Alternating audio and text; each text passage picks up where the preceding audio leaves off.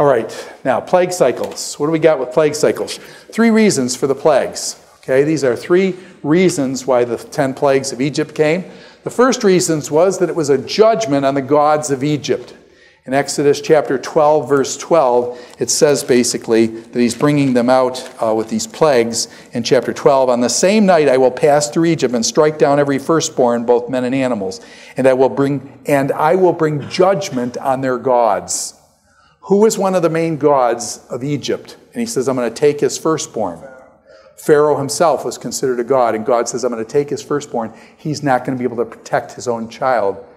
And yeah. They consider them gods if they die? They mummified them, and so then they basically sent them on to the afterlife. And so as, they're not dead.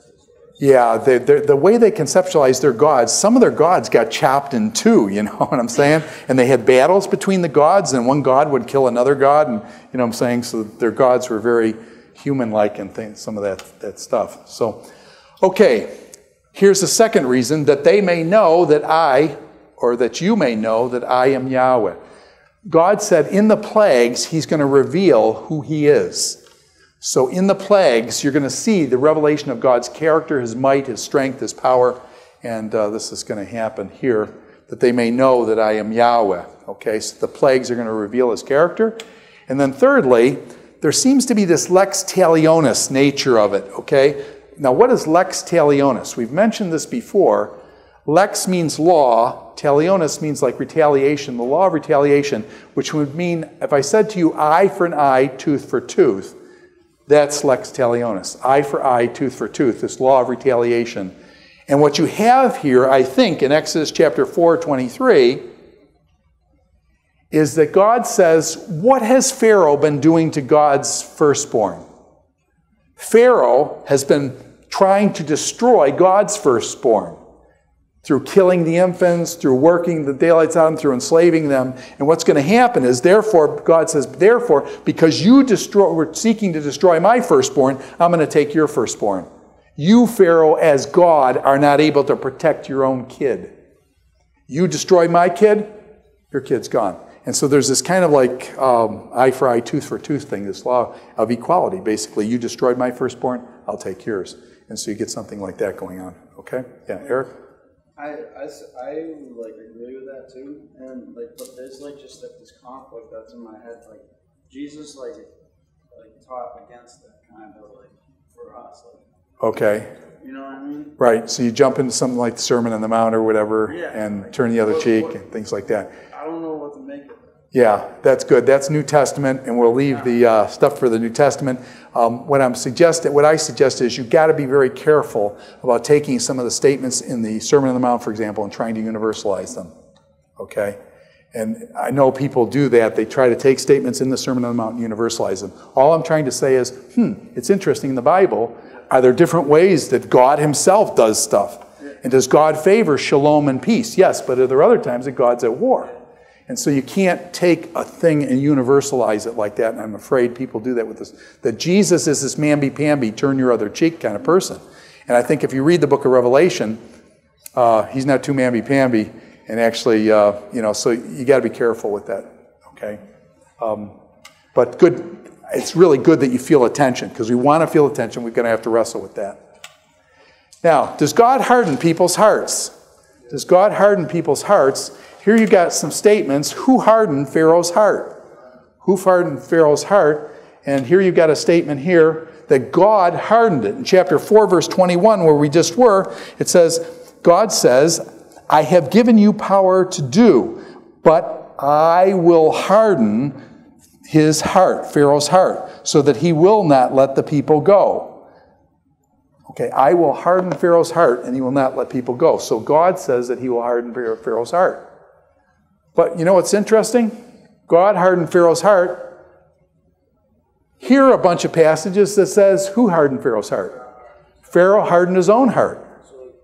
So therefore, in the resurrection, whose wife shall she be? Okay? In other words, did God harden Pharaoh's heart? Yes. Did Pharaoh harden Pharaoh's heart? Yes. So the answer is what?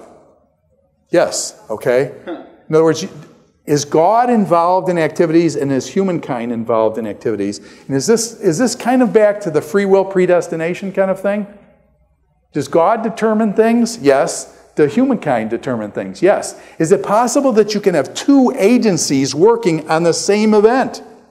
And from God's perspective, God hardens Pharaoh's heart in judgment on Pharaoh because of the evils that he's done, and God hardens his heart because of as a judgment on him. Is it possible Pharaoh hardens his heart in rebellion against God? And so what you have is the same event happening for two different reasons, and God meaning one thing by it and Pharaoh meaning the other thing by it, and it's the same event. Okay?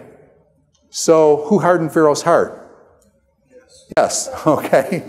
You got, God hardened it, Pharaoh hardened it. Yes. Okay. Pharaoh's heart was hardened. This comes down. Now, 10 plagues of Egypt. Okay, 10 plagues of Egypt. I don't want you to know all of these. I would like you to learn 4 of them. Okay? And the ones that are in yellow are the ones that are gold. I would like the ones you want. Now, the snake, the first plague is the plague of snake. Do you remember Moses cast down his rod? His rod becomes a snake. The magicians throw down their rods and they become a snake. And then what happens? Moses' snake does what? Eats them up. Okay? By the way, is a snake a symbol of Egyptian power? What is on the crown of Pharaoh has what coming out the front of it? A cobra. And so the snake is a symbol of Egyptian power. What does Moses' snake do?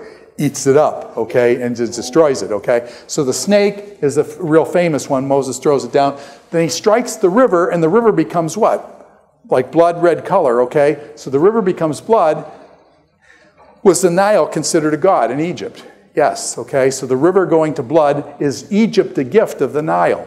And so the Nile is taken down in terms of the blood. Now you got all these other ones, the frogs, gnats, flies, the hail, the locusts and things. The darkness, why is the darkness important? Yeah, we said that. It's okay. Ra or Re, Ra, the sun god. Okay, is the sun god the big god in Egypt? Okay, one of the big gods. And so what God is saying is, I'm going to take the sun god down, and he causes darkness. And then lastly, the firstborn. I think the firstborn is a judgment on Pharaoh, as Pharaoh cannot protect his own son. So those, the snake and the blood, the darkness as a judgment on Ra, and the firstborn. And they had other gods, like cattle gods. The one that I used to sing is Hathor. Serabit, Hathor is a cow god, god of wisdom and god of... So now, this pattern here is the pattern of the plagues. God makes an announcement, and God tells Moses, okay, Moses, I'm going to do a plague. And then God gives instructions. He says, okay, Moses, take your rod, go down by the river, and you and Aaron go down there. So God gives some instructions. He announces he's going to do a plague, gives some instructions. Moses goes down to the river, strikes the river, turns it red and stuff, and then what do the magicians do? Magicians duplicate. We'll look at the magicians in a minute. The magicians duplicate. I always thought, if the magicians were so powerful, rather than duplicating, they should do what? Undo the miracle. So in other words, Moses strikes the river, it becomes blood. The magicians, if they had any stuff in them, they'd turn it back to water. But they duplicate the miracles, and that's interesting. Pharaoh then responds. Usually the magicians do it, and then Pharaoh says, please, stop all these flies, stop all these locusts, they're eating that place out. Pharaoh asks for help and stuff. Moses and God respond, usually in grace, backing off of the plague. And then after Moses and God back off, Pharaoh's heart gets hardened. And then once his heart gets hardened, Pharaoh's heart hardens, then you start back up on the next plague. So this is a cycle. Can you see how all the plagues kind of ran through this cycle? And Pharaoh's heart gets hardened and it starts again next cycle. And this is kind of a cycle that happens in the book of Exodus on the 10 plagues. Now, the magicians. The magicians actually are a foil to Moses. And so the magicians are really pretty important in the narrative. Because initially, the magicians oppose Moses. And so they are a foil to Moses. Moses does a miracle, the magicians duplicate it. And so initially, the magicians oppose Moses and Aaron, and they are a foil. They duplicate what Moses does, and so there's an opposition. But what happens, interestingly enough, is during the gnats, the plague of the gnats, the Egyptian magicians can't pull it off. And the Egyptian magicians say, this is the finger of God. And so what you have is the magicians go through a transition. They oppose Moses, but now in the end they become testimony, they become witnesses of Moses' power and God's power through Moses. And so what you've got is the magicians now become testimonies. They become witnesses of God's power, and they give up saying, Moses, they say, Pharaoh, Pharaoh, Pharaoh, this isn't just magic tricks anymore. This is the finger of God. And so the magicians actually become a witness. They oppose Moses, but then later they become a witness to Moses. And so it's an interesting transition that the magicians go through this transition. And here's another thing that happens during the plagues, is there seems to be a separation in the land of Goshen.